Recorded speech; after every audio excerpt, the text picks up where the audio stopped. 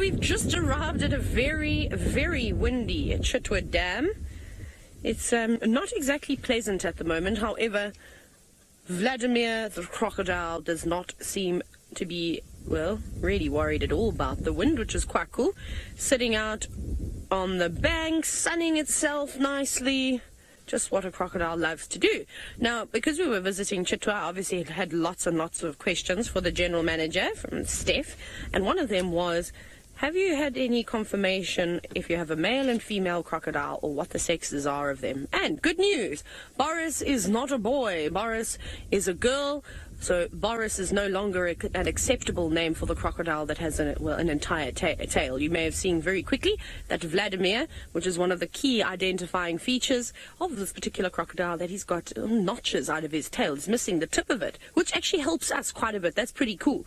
But we can only sort of tell the difference when they are out of the water.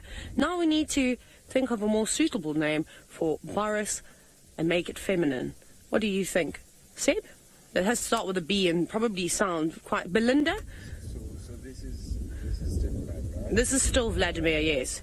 He has not changed. You want a new name for Boris? Boris, because Boris, I think it's a bit... Bridget! I like that. Bridget the crocodile and Vladimir. I don't know, if you've come up with anything quite quirky, you're welcome to share that with us, which is quite exciting.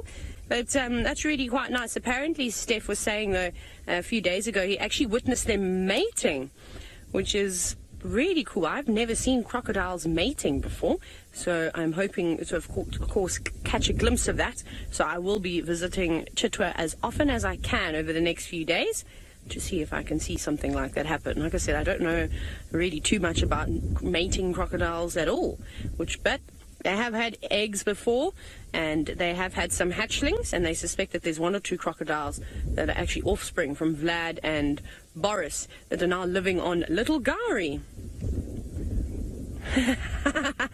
Tristan says we're not allowed to change Boris's name. Shame, Tristan. It's mean.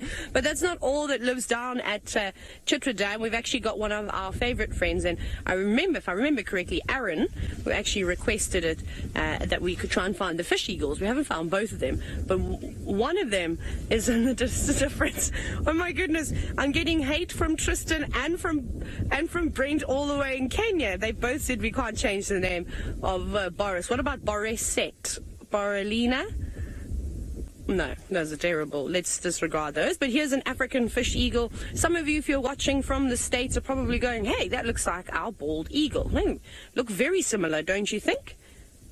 Beautiful birds, however, sitting up on the tree. It doesn't seem to really be looking for anything to eat at the moment.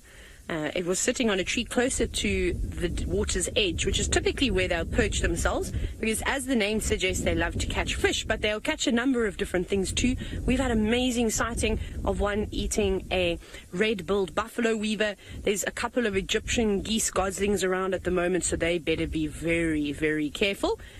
But instead of looking for food, it's really just holding on for dear life. You can see how windy it is. That's a marula tree that's blowing behind it. It's not standing on a marula tree at the moment, and those branches are quite tough.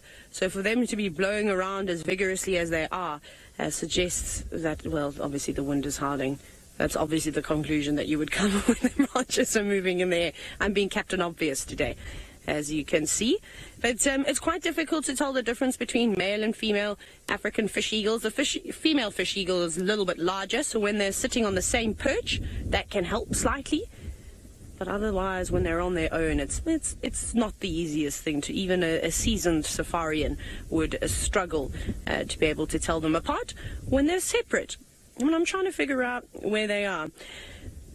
Now, what we're going to do is we might actually play the nest game, and some of you are going to be very excited. We were told about a gymnogene nest, an African harrier hawk nest on Chitwa. So I think from here, because the hippos aren't around, we'll go back that side and we'll try and have a look at it and see if anybody's home. But let's go across to Tristan. He's doing tracking, and he's tracking the tallest creature of them all.